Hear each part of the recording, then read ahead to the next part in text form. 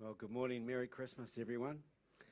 It's great to see those images of Christmas. And here we are in 2022.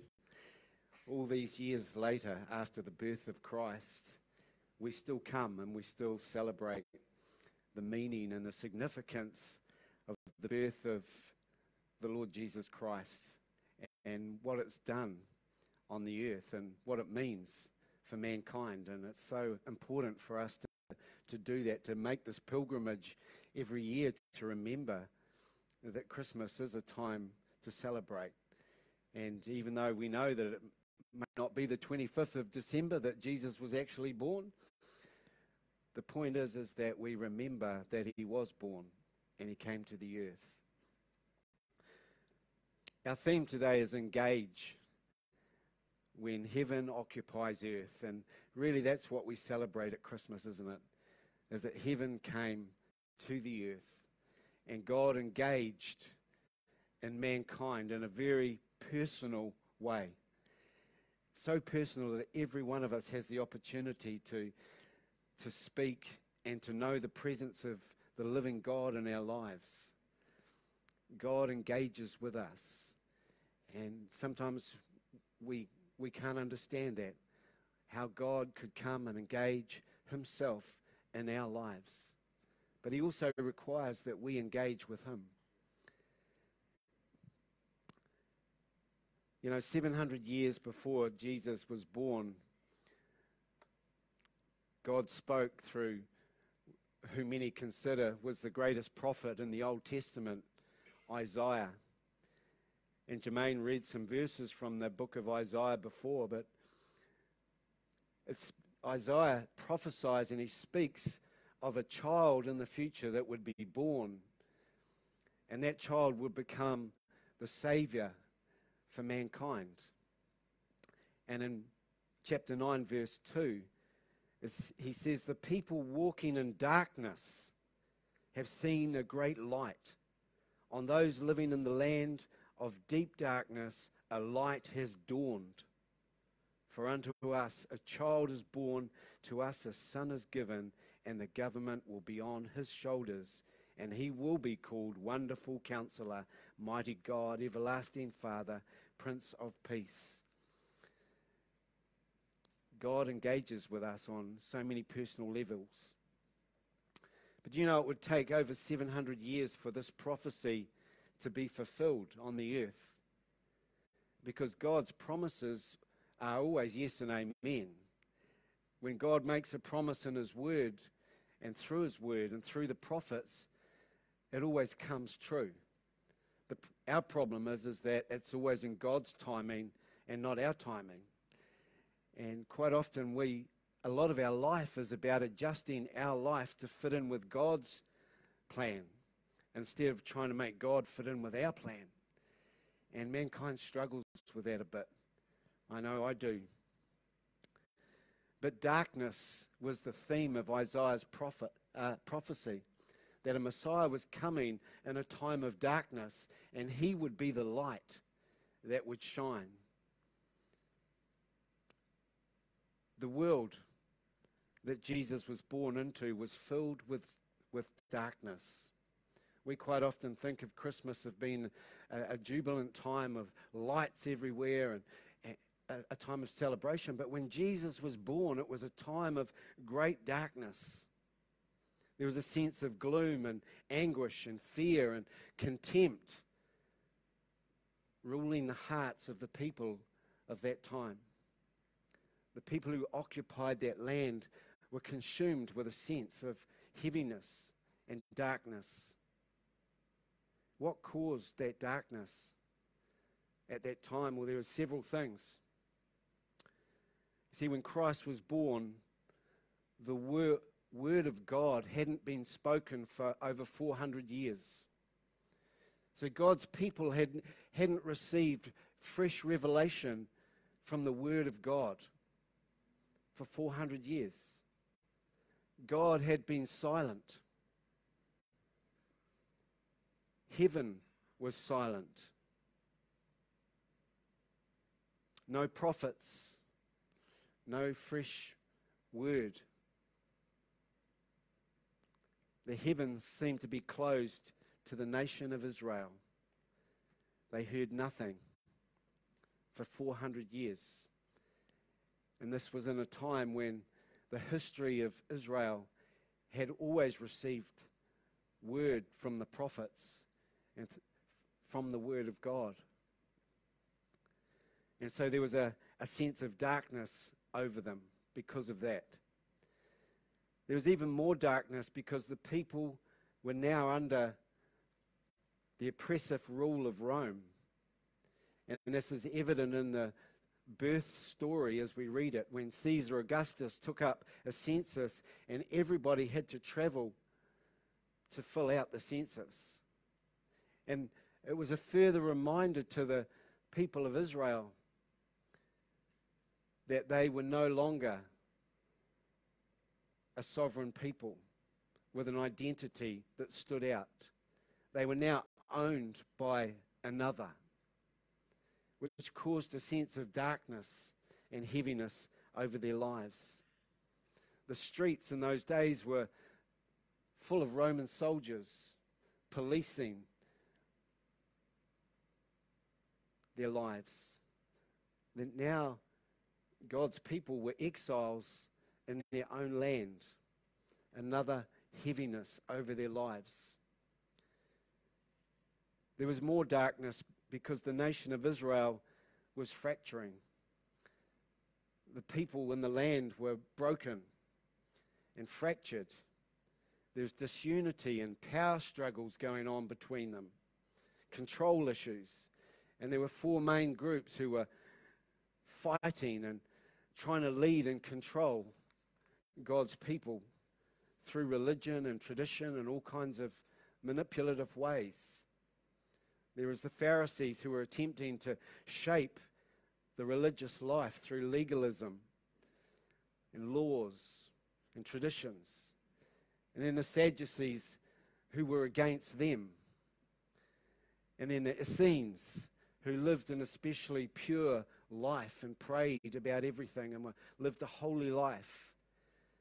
And then there were the Zealots who sought violent means to overthrow the Roman rule. And so these groups were fighting amongst one another, and there was constant friction in those times. There were riots in the streets. They were common.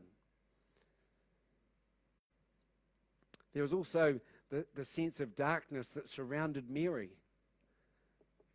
this young woman who had become pregnant. And we all know how that happens. And so she was considered an unchaste woman. And that's not something that was looked on kindly in those days. So there was a sense of darkness and shame and condemnation that surrounded the birth of Christ over Mary.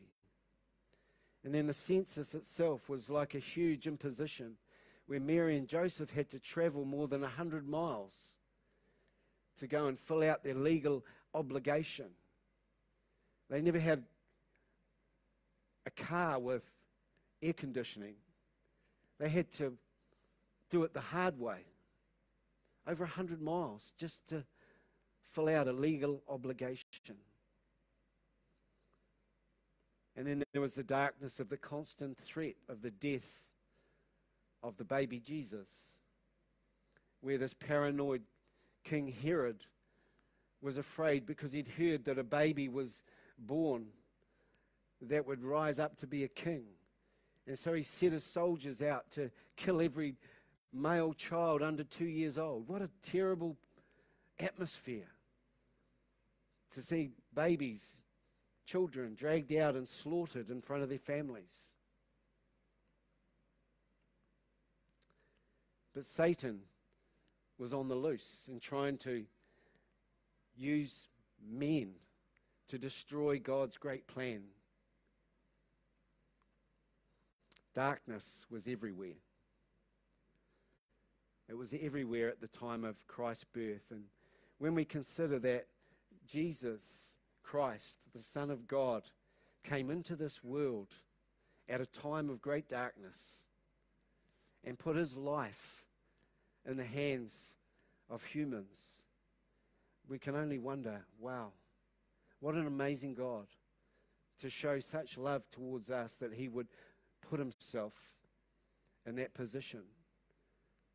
Would you leave the comfort of your home to go to some poor country where there was no food and heat and riots and war and the threat of your life being taken?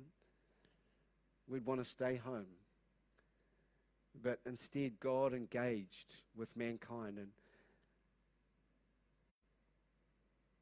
heaven came and occupied earth.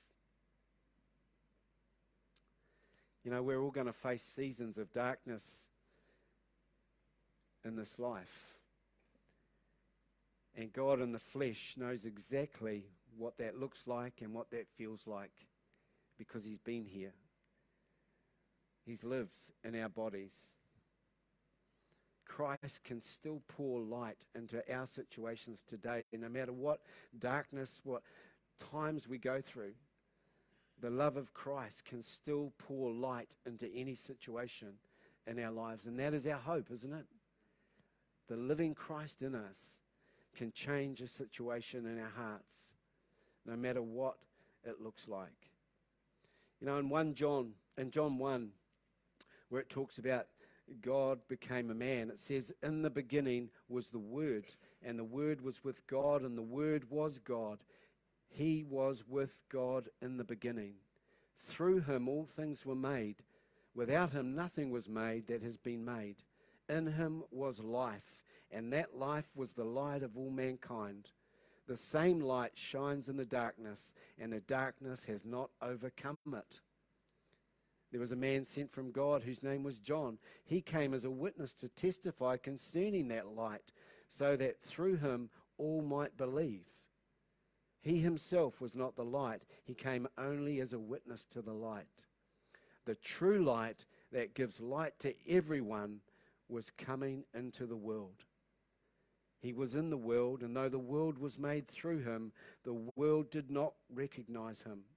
He came to that which was his own, but his own did not receive him. Yet to all who did receive him, to those who believed in his name, he gave the right to become children of God. Children born not of a natural descent, nor of human decision or a husband's will, but born of God. The Word became flesh and made his dwelling among us.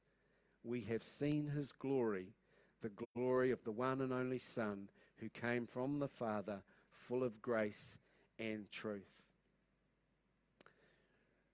So our God is spirit, and the Spirit of God came to this earth and dressed himself in flesh.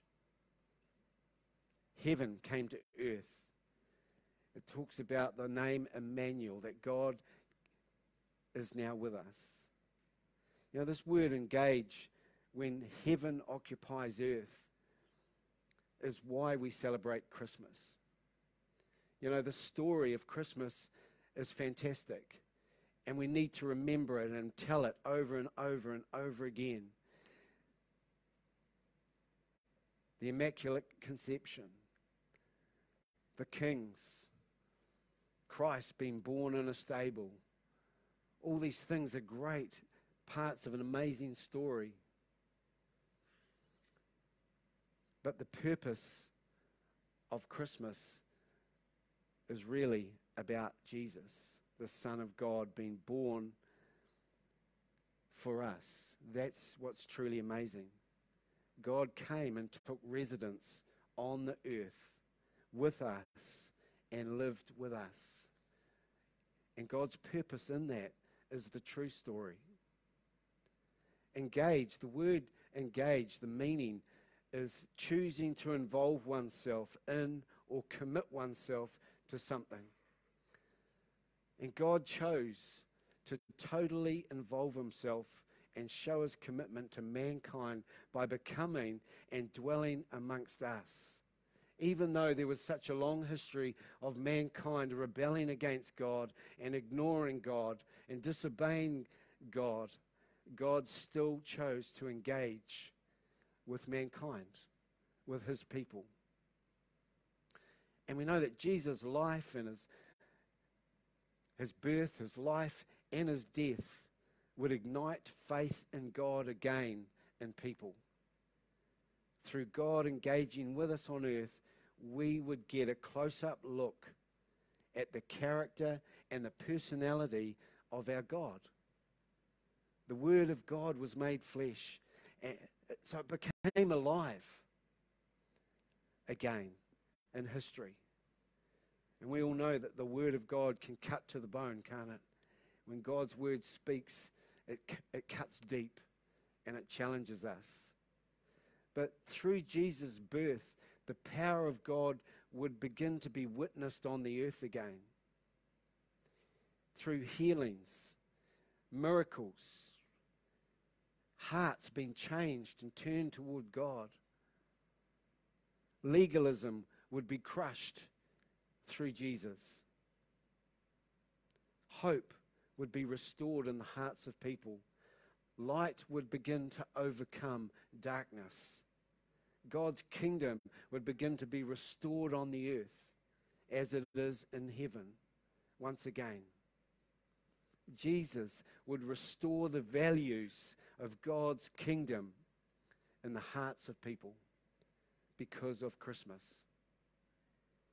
You know, values such as faith, patience, love, honor, generosity, kindness, hospitality, giving, devotion, worship, sacrifice, forgiveness, all these kinds of values began to become real again in the hearts of people because of Jesus. You know, at Christmas we love to think of the baby Jesus and the picture of him in a manger. We all love babies because babies remind us of the potential of a new life. That there's so much ahead of this new life. There's a future untapped. And when Jesus was born, there was so much potential in the life of this Savior who'd been prophesied about 700 years before. People had waited for this moment. You know, babies come from a seed, as we all know. And Jesus was born of the seed of God by the Holy Spirit. You know, I have seeds for my garden and my shed, and they can sit there for years and they're not engaged. They sit there idle. And as soon as I put them in the ground and water them, and they become part of the nutrients of the soil and the elements, then the seed becomes engaged with what it's surrounded with. And that seed begins to germinate and grow. And after a while, we begin to see what kind of plant it is by the form that it takes, by the size of the leaves and the stalk and the shape it takes. And then when it produces fruit, we begin to see whether that seed is a vegetable or a flower or fruit. We start to recognize the characteristics because the seed grows.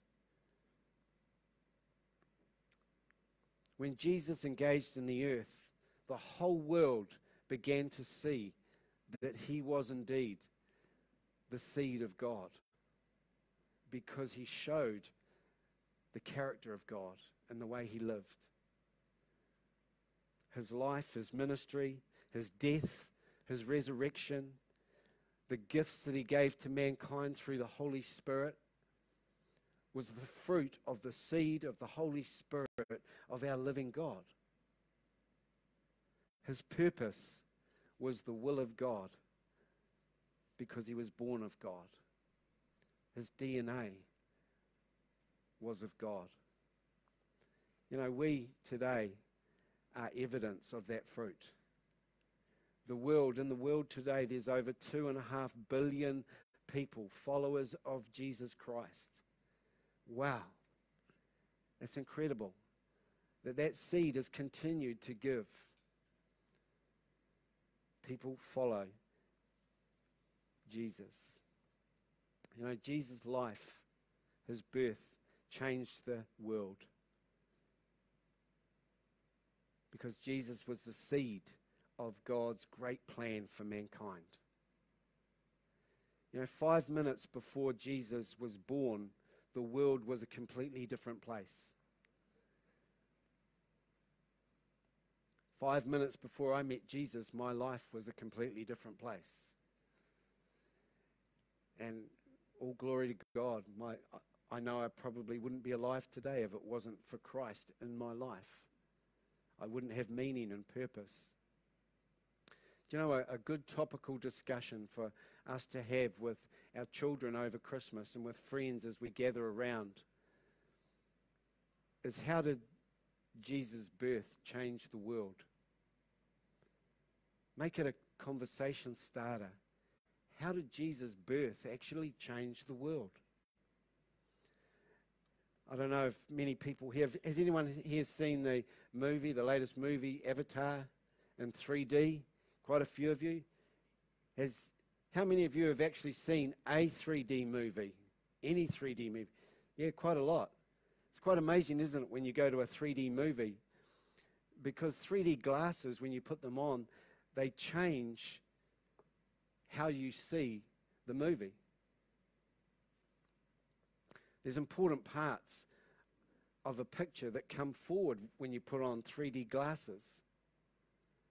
And there's less important parts of the picture that go to the back. 3D glasses translate a flat screen into one that emphasizes some parts and de-emphasizes others. Before Jesus was born, religious experts, the Pharisees, had a lot of things wrong. They added their own rules and their own interpretations to what God's word said. But after Jesus was born, we gained a witness of what true love was, what it was to live a true Christian life, a life devoted to God. See, Jesus showed us what was important and what's not. He brought it forward. We learn that living to please God, it comes forward in our life as we engage with Christ, as Christ engaged with us. We learn that there's some things that come forward in our life, like living to please God instead of living to please ourselves. That becomes less. And it's a bit like 3D. Jesus' birth brought this forward for mankind to see much clearer. 3D glasses give the picture richer detail. They transform a flat picture into one with depth. The details become richer, the picture becomes alive. When you're in a 3D movie and things jump out at you and you get a fright and you react, and all of a sudden you become involved in the movie because there's things that seem like they're right here. Before Jesus' birth, God not only fully didn't reveal his full plan, but after Jesus' birth, God's full plan for mankind started to become more revealed to us, to mankind. We were given some new, important details about what pleases God and how to live and how to have a life that has much fuller meaning. We started to understand that whoever believes in the name of Jesus, the Son of God, and in the death and resurrection, will have eternal life. It was new information.